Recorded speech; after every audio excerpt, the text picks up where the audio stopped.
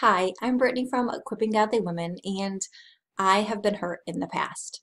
And chances are you probably have been too. Whether somebody made you angry or disappointed you, chances are somebody hurt you in some way, sometime in your life. Now, thankfully for most of us, we are able to kind of forgive and forget and move on with our lives. But what happens when the hurt is so bad that we can't just move on and it continues to affect us even after the issue has passed? If you are somebody who is currently dealing with issues like trust issues, anxiety, depression, just general sadness or tension in your life, and you feel like it could be because of something that happened in the past that you haven't really been able to work through all the way yet, then today's podcast is one that I absolutely want you to check out. In it, we're talking with Jill Monaco, author of the book Freedom Coach Model: Encounter the Presence of God and Find Freedom in Christ Through Powerful Questions and Listening Prayers. As somebody who has had to go through this process in my life before, where I've had to sit down and say, okay, what happened in my past and how is it affecting me today? I can tell you having these conversations and asking these questions is truly powerful and life-changing for those who need it. So if that's you, absolutely stay tuned because this is one podcast episode you are not going to want to miss.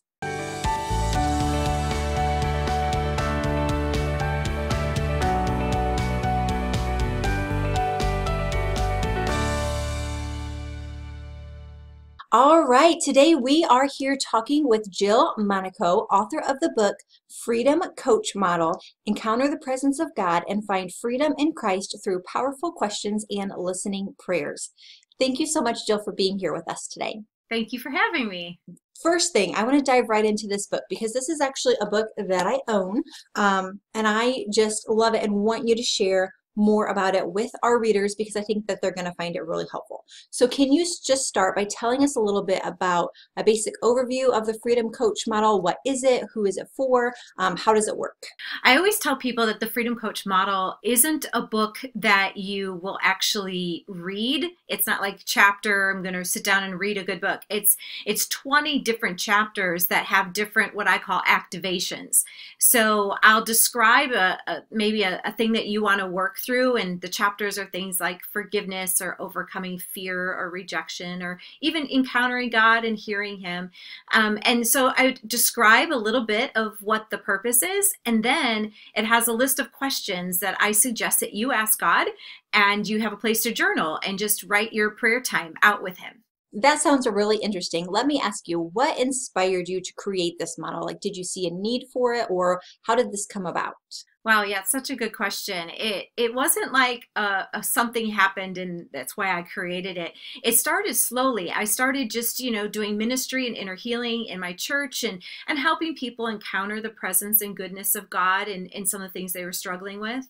And then I learned about coaching, and as I got trained as a coach, I realized that, model of helping people was also excellent. You would ask powerful questions and help them discover things within themselves. And I found that I really liked both. I liked helping ask people questions that they could find the answer to what they're really searching for, but with God's help and incorporating prayer. And so just naturally, I started blending the two together. And then I had clients who said, wow, that prayer, that thing you led me through was so powerful. Can you send that to me in an email?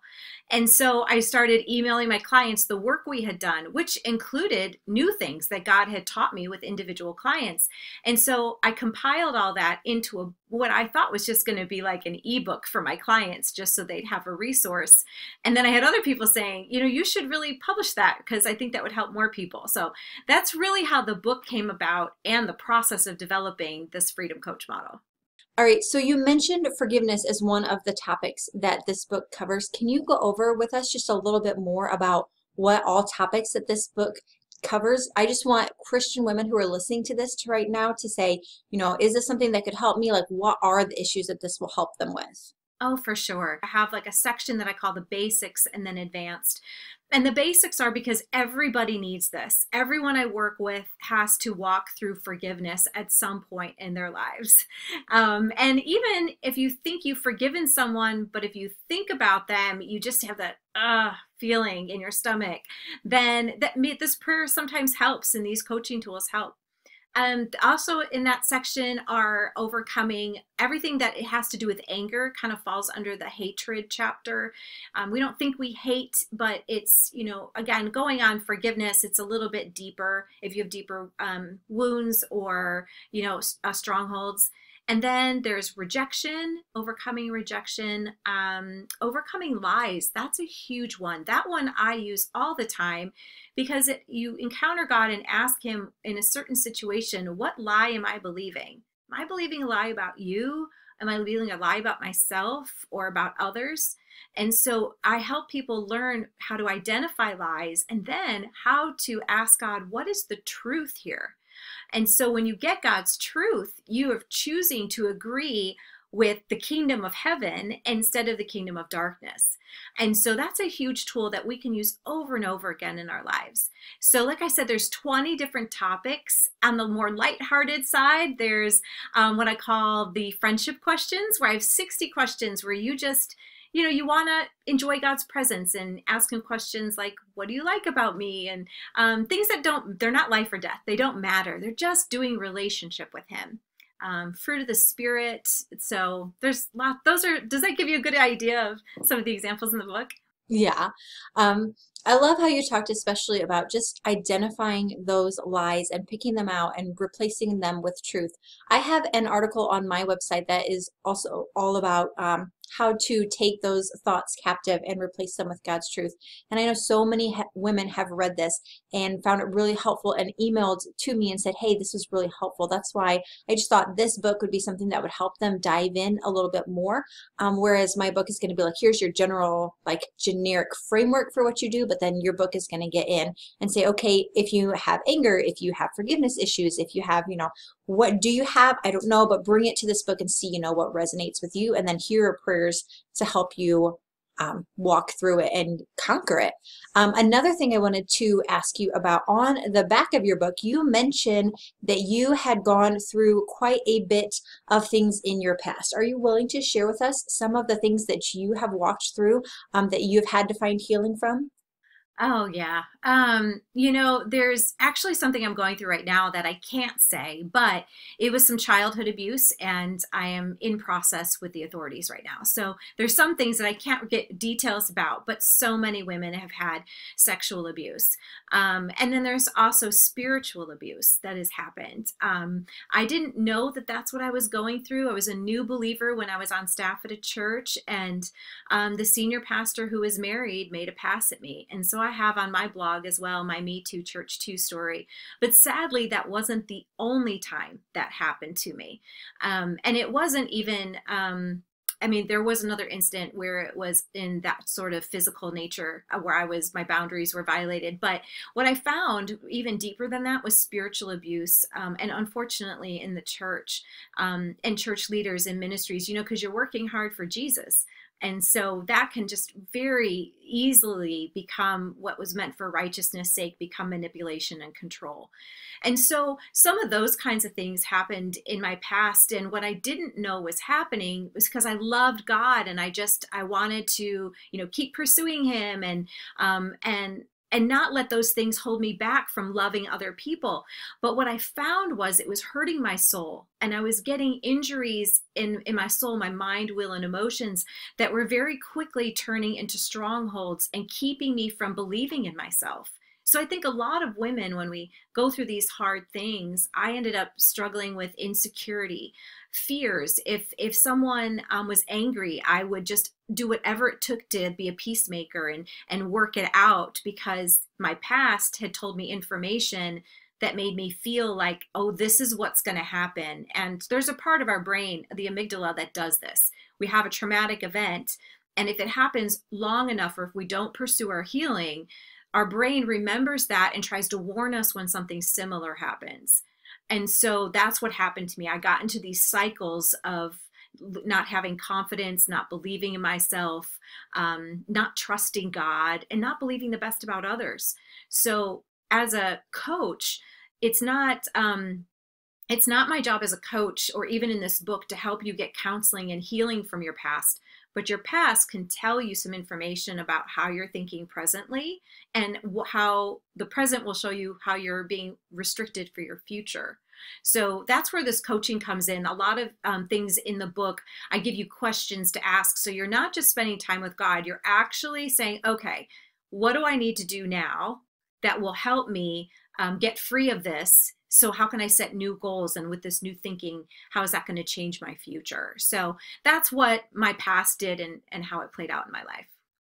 And I think that's such an important distinction to make, though. I really appreciate you being willing to share your story because I feel like so many women are dealing with things and struggling with them, and they don't realize, the extent to which it affects their lives on a daily basis and the extent to which they're still struggling with things because they just kind of like lock it up. But it's so, what I was saying a minute ago, like that's such an important distinction to make between, okay, this book isn't going to give you healing. There's only so much a book can do, but first you have to be able to identify and know like what are these things that are creating strongholds in my life? What are these things that are holding me back?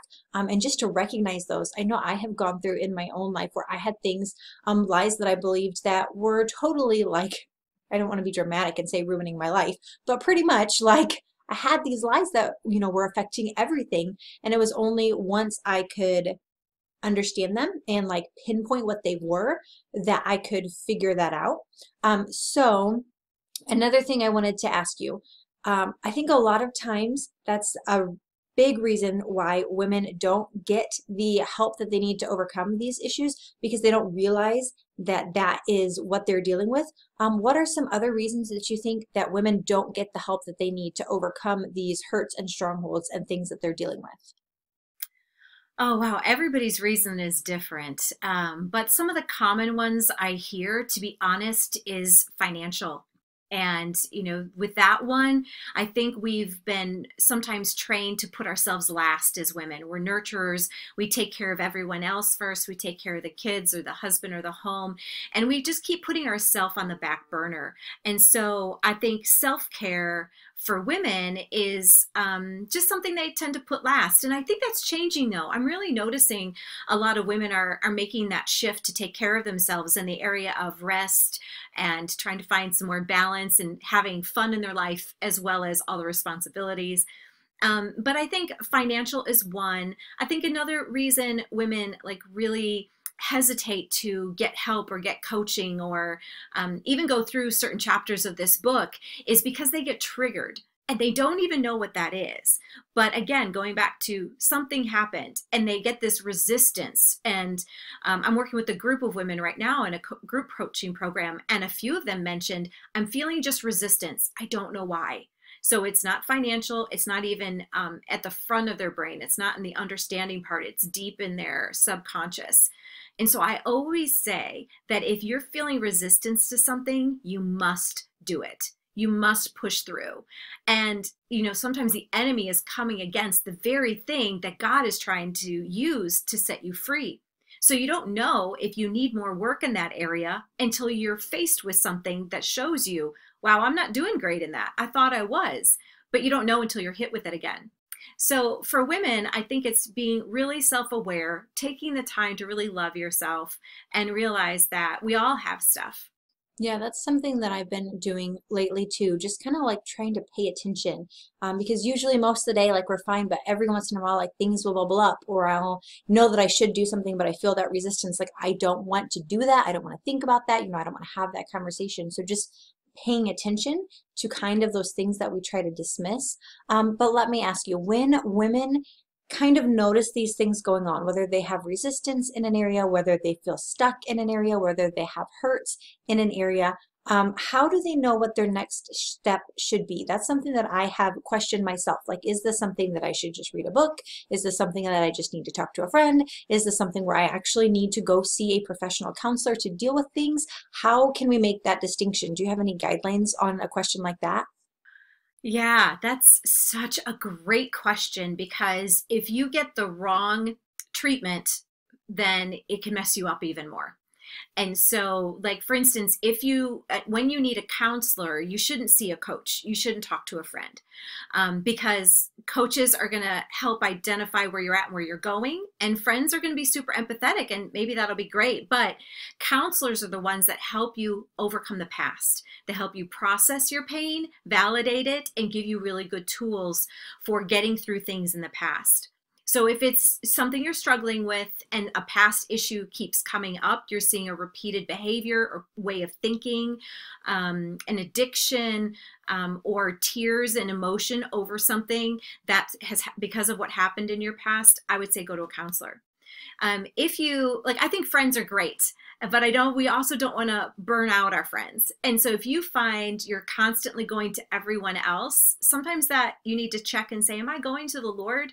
Am I going to him first? Am I letting him speak into me? But I love friends. They're great, but we have to remember they're co-laborers. They carry our burdens. We're supposed to comfort those who mourn. And so that is good and it has a place, but they can't be the answer for us, because they're not the professional. And then coaches, the great time to see that you need a coach is maybe you're stuck from some of your things in your past, but you're not having to process the past. You know that, say spiritual abuse or physical abuse gave you a mindset and a way of thinking and a way of doing things that you're like, I know this isn't right. I think it's probably because of that. But I have a lot of people come to me after they've had counseling because they need steps to change their mindset and how to move forward. And so that's where coaching is so fun for me, because I think if you're, for instance, let me just give you a little example. Oftentimes where we're stuck has to do with a meaning that we've put to an event.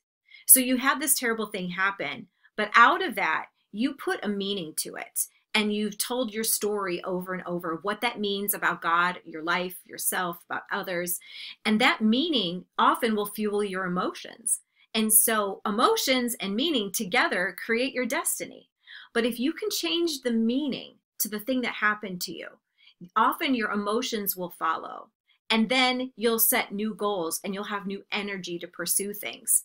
So coaches can come in at that point and help you rewire and rethink the way you see the world. I always say this, God, yourself, others, but it can help you rethink things and set you on a new course and a new path. I think that's an important difference to make too, between if you need to see a counselor or coach or just a friend. I know that I get a lot of people who email me, which I love people to email me, so I'm not discouraging that at all. But I will get people who email me with really huge questions like, should I divorce my husband? Or, my husband cheated on me, and, how can I build trust with him? We need to have people in our lives who are the right people for these positions in our life. As somebody who is online, like, I can't tell somebody if they should divorce their husband or not. I am not the person. If they want some tips for how to read their Bible more, absolutely. Or like, does the Catholic Church say this or whatever, questions about things, absolutely, all day. But just making sure you're going to the right people for the right things. If you just need to vent, see a friend. If you actually have something that you're really struggling with, you can't overcome, see a counselor. Or absolutely, I love this idea of coaching as well. Can you tell me some more, just a little bit more in depth? You mentioned that you have coaching groups. What actually happens in your groups? How does that work? Yeah, I have two different programs and coaching groups that I have right now. One is for singles, and I usually do it once a year, so it just finished. And in that coaching group, and I'll probably do this model in a different way over different subjects, but in that model, I talk about 4 different things that singles struggle with. And to be honest, we all struggle with it. So that's why I said I'm probably going to release this for women later this year, which is the first topic I'll teach on how to encounter God and how to discover your defense mechanisms. So I offer them examples and questions they can ask and some self-reflective things to see. Most of the time people say, I didn't even know I was being defensive, and that was keeping me from having intimacy with the Lord. And then I talk about forgiveness, rejection, and fear. So those are the 4 main things. I feel like even if you think you don't struggle with that, everyone's experienced it, and God wants to reveal more about that. So I'll teach, and then I'll do an activation like out of my book where I help them hear God, whether they see visually or they're sensing something in their spirit. And then after that, people talk, and I'll do some one-on-one coaching while everyone is watching and listening and continuing to learn. So that's one group. The other group that I have is a mentorship group. It's 6 months with women, and I keep it small to 10 women. We're in the middle of it right now. It opens again in June. It's called Authentically You. And in that, I do teaching and video ahead of time. We have a group that's not a Facebook group, it's a different platform, where they can all interact, and they have assignments every week, and then they have a partner they can talk through things with, and then again we discuss, and I coach them one-on-one in a group atmosphere. So they're so fun. I love group coaching because we all learn from each other. It's really great.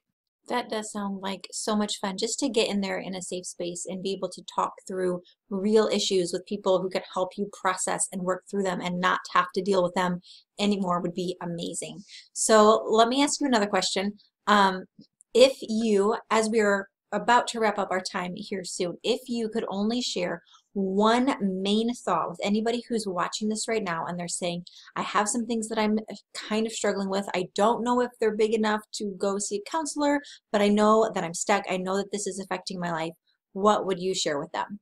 It's funny because everyone has something that they're going through. And so I find one thing is truly the answer to all of our problems. So, and it's kind of on my wall behind me, which is a phrase that says love is the key. And so I always encourage people, whether you need counseling or you want coaching or you're talking to a friend, to remember that God loves you and his love for you is bigger than your problem. I see all problems as opportunities to encounter God's love. If we can reframe whatever we're going through and say, instead of what is life doing to me, what is God doing for me? And receive his love in that area, it will start to soften all of our defense mechanisms, all of our fears and anxieties and worst case scenarios we're playing out in our brains. Because in that state, when we're thinking fearfully and we're having all the stuff, the stress that comes with it, we're not going to receive or think well and clearly. And so if we can get to that place of peace with God, and everyone's lives are different. So I understand sometimes it's not easy. You've got chillins running all over the house. But get to your car, go on a walk, get to a peaceful place and receive God's love, and you'll be able to make a better decision from there. That's great. Let me ask you one last question, and that is, for anybody who is following along, who wants to learn more about your coaching and everything that you do and connect with you further to kind of dive into these messy issues and get them taken care of once and for all, where can they find you online? Oh, that's great. Yeah, they can go to jillmonaco.com. So at jillmonaco.com, you find, all the social media things that I'm putting out there and encouragement and lives and all that. You can also, there's a couple other free things on my website. I have something called the Freedom Assessment. So you can take an assessment to see where you're at in your freedom journey. You can also take the Freedom Challenge if you sign up for my newsletter. And every week for 6 weeks, I give you a new coaching tip to encounter God and set some goals or simplify your life. And there's a Facebook group that I interact and do videos in there too. So you can also find my coaching or some workshops. So I'm starting to do more of those with the Freedom Coach model. And as people are calling me in to do it in their Bible study or their community or church and walk people through a day session live. So you can reach me there. And I just want to encourage people again, if this is something that you are struggling with, to go check out her book. I am flipping through it literally right now as we speak. And there's just so much goodness in here, just talking about all kinds of different issues you might not realize are having such a negative impact on your life. But just flipping through the chapters, reading through the questions, is this something that is going on in my life? What kind of effect is this having on me? And then having the prayers already written out for you. Okay, here's what you can pray. Here's how you can talk to God to kind of get some freedom from all these things that are holding you back without you even realizing it. So thank you so much, Jill, for agreeing to talk with us today. This has been great. Oh, thanks for having me. You're just a gem. I just love what you're doing and encouraging women. So you keep going, girl. All right, so that just about does it for today's podcast episode. Now let's talk next steps. So if this is something that really resonates with you, I don't want you to just listen to this podcast and then go on your merry way and not make any changes because of it. It's great to listen to these. It's entertaining. It gives you something to do, but the real purpose is for you to actually take what you learned and then go do something with it. So let me ask you, how much did today's talk resonate with you? If this is something where you are saying, yes, I really can tell that I have issues in my life. I know exactly what they are. This thing happened to me. I know what it is. I know how it's affected me. I've tried to overcome it and I have not been able to. Then the first thing I want you to do is to start by trying to find a really good counselor in your area. Now, I know it can be kind of scary to go to a counselor, but if these are issues that are really holding you back, then I don't want you to keep just dealing with them because you feel like you have to. It is time to really get them out and deal with them so you don't have to deal with them anymore. So I know a lot of times we don't know good counselors off the top of our heads, but go to your church if you have one, or if you don't regularly attend church, then go to a church in your area and just talk to the pastor and say, hey, who is somebody that I could talk to? I have an issue and I really need to talk to somebody. You definitely want to go to a Christian counselor. Don't just pick somebody out of the phone book. But go to your pastor, see who they recommend. Maybe they know somebody, maybe they can get you in touch with a ministry in your area, or maybe if you tell them what it is that you're dealing with, they might even say, hey, I know this other lady at this church who has been through this exact same thing, and they can connect you with somebody. So if this is something where you're like, I know what is going on with me, I know, like, I can see this is exactly what's happening and I need to work through this, then go get somebody who can help you and work through it, and don't just settle and don't just deal with it. Okay, second scenario. What if you are somebody who is saying, okay, so I think I might have some issues in this area, but they're not huge issues and I'm not entirely sure what these issues are. Like, I can tell there's something going on, but I don't really connect the dots and it's not this like huge thing that's destroying my life. If that is you, then what I want you to do is go ahead and get Jill's book. I am linking it in the show notes so you can go there and find it, but this book, you guys, is really awesome. And I am not the kind of person to get on and just like tell you to go buy books just because, but as I've been looking through this, it covers so many topics. And I really think the biggest value for you is just going to be getting in this book and looking through all the chapters, and asking yourself some hard questions and going to God in prayer with each of these topics and saying, as you're going through the prayer, saying, okay, so here's the topic of forgiveness. God, show me, who in my life do I need to forgive? God, show me, how has this lack of forgiveness been affecting my life? Like, what is happening in my life now because I haven't done this thing? And as you are praying these prayers, you guys, I can promise you God is absolutely going to speak to you and he's going to point out hard things. And yeah, that might sound a little scary, but you guys, it is so good. Speaking as somebody who has been there, done that, who has walked through this journey, being able to figure out, okay, here's where the problem happened, here's how it's affecting me now, and then, okay, here's how I can get to the other side of it. It is so amazing to be on the other side and to be walking in freedom. So if you are someone not really sure how this is affecting you, but you have a good feeling you probably have something going on, or you know what's going on, but it's not a huge thing, but it is something that's affecting your life, absolutely, this book is what you need. Go ahead, check it out in the show notes.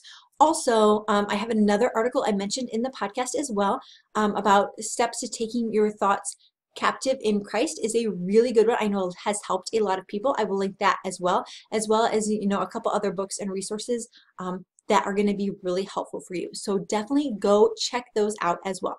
And last but not least, as always, if you have not subscribed to this channel, what are you waiting for? I come back all the time to help you and encourage you and to challenge you with the issues that Christian women face all the time. So definitely go ahead and join the community if you have not yet. We would absolutely love to have you, because here at Equipping Godly Women, we are not all about just listening to a nice podcast and then going on with our lives. I really want to bring you the Word of God and bring you so much encouragement and advice so that you can learn things and you can be like, hey, that was really good. And then go and change your life and be that amazing Christian woman God designed you to be. So check out the show notes. Go ahead and subscribe if you haven't already, and I will talk to you again real soon. All right, bye.